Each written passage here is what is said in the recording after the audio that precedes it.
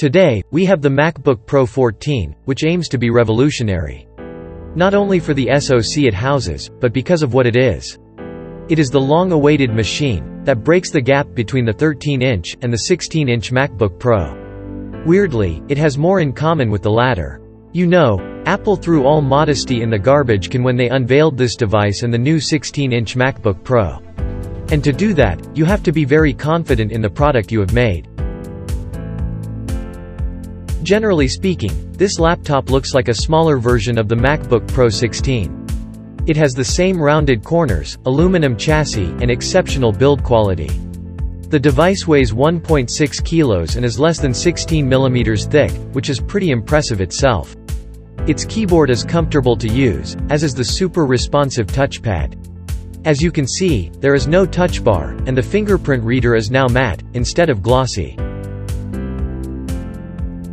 Here, you get 3 Thunderbolt 4 connectors, an SD card slot, and an HDMI connector. Plus, the charging now happens through the MagSafe slot, instead of a Thunderbolt 4 port. This makes the input-output better than the 13-inch models, but worse than the Windows devices out there. Unfortunately, the laptop doesn't offer any upgrade options. Well, not if you're good with the soldering iron. You can take a look at our teardown video to see how to open the device. As with the 16-inch model, this laptop comes with a pretty special display. Its backlight comprises 8040 mini LED spread across 2010 local dimming zones, which provide a very appealing image, resembling the deep blacks of an OLED panel. It is able to reach up to 1600 nits in HDR mode, and about 500 nits in SDR. As always, the manufacturer has done great work. There are a ton of color profiles meant for work with web content, professional photography, and even cinema. This task, of course, is made significantly easier, since Apple has full control over the software, which allows for better integration of the hardware. Not to mention the fact that it now runs at up to 120 Hz depending on the content. Only 2 per 100 people watching this video are subscribers. If you decide to just start following us, we'll be able to reinvest more in our laboratory, thus making even more helpful videos for you. Thank you, you're awesome. Amazingly, you can get up to 17 hours of web browsing, or nearly 16 hours of video playback on a single charge of the 70 watt-hours battery pack.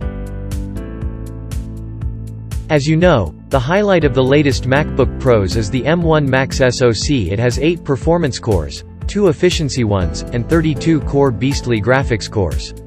Our unit comes equipped with an 8-core M1 Pro. Looking at Cinebench R23 scores, it sits somewhere in between the Core i5 and the Core i7 in terms of Intel comparisons. Amazingly, this is the lowest tier option. So, the base option performs well in computational tests, but how does it fare in graphics? Well, the 14-core option posts a similar score to that of the RTX 3050 Ti. You can also see that playing Rise of the Tomb Raider is possible with about 50 FPS at very high settings in full HD resolution.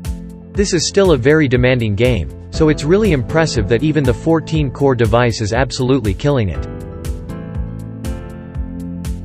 Apple's MacBook Pros are probably the quietest performance laptops on the market right now. The fans turn on only if you are pushing the device to its limits for long periods of time.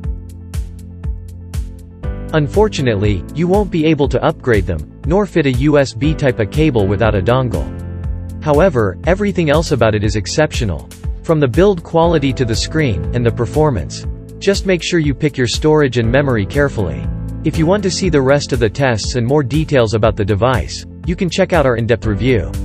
The link is in the video description below.